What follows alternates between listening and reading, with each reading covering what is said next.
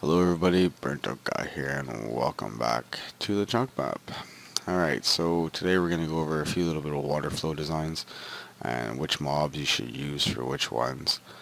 Let me just grab another villager. I'll put him here. Alright, so we'll start off with this one right here. This one's good pretty much well for all mobs. You can use it for like creepers, and you could use it for cows, and you could use it for villagers.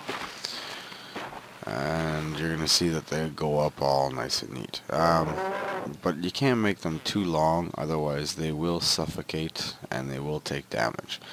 For mobs like a creeper or the villager, or you just pushed them right off, that's hilarious.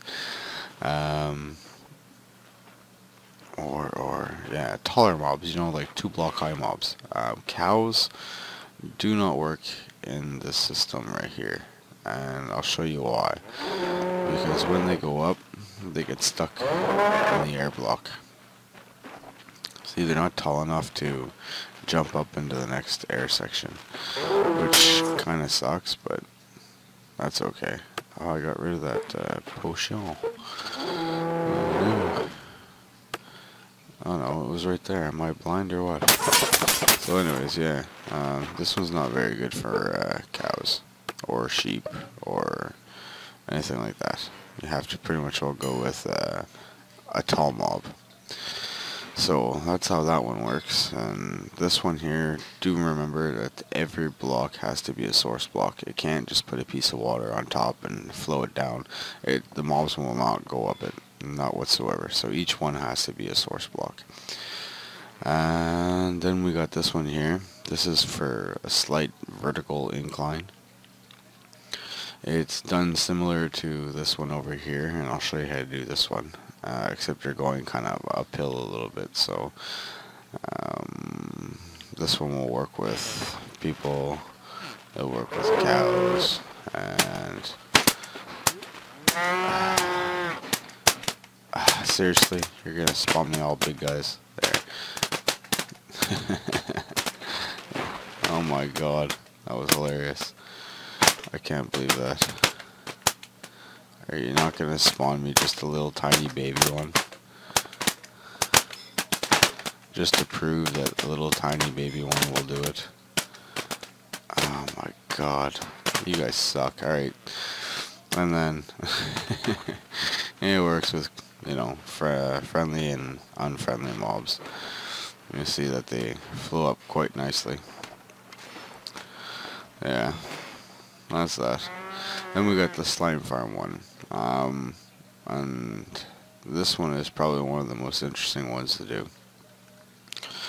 Alright, so when you have your source blocks here and you got one side flowing and you want to start working on the other side, especially corners, I find, you know, they could be the most difficult ones. So your corners, you'll take out 3 like this. I've seen videos where people take out like 5. It's not necessary, not whatsoever. As long as you have those 3 blocks, the source where you're going to put your new source block, the water that's underneath the signs, and the one that's right before the signs. That's really the most necessary part. And then, oh, okay, oops, my bad, I'm sorry. Apparently, water doesn't like flowing like that. Alright, so we'll do that again. There we go. So, that's how you get around your corner. And make sure you only put 1 source block instead of opposed to 2.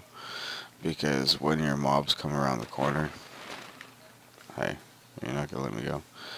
Alright, when your mobs come around the corner, they might get stuck, especially a big fat slime. Like if they get right here.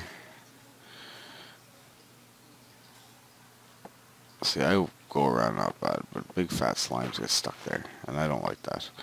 So that's one of the things I did, was I put that over there. So it was kind of a bad example considering I wasn't getting stuck now, was I?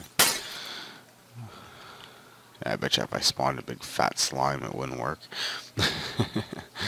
And then, just like I said, just make sure you always take out the 3. That's all that's important. Is that you have your half slabs at the beginning, your signs right behind it, and then the water pushing to the signs and underneath the signs. And then you can continue with putting a source block on each side here like this. And then you could just go wherever you gotta go with it.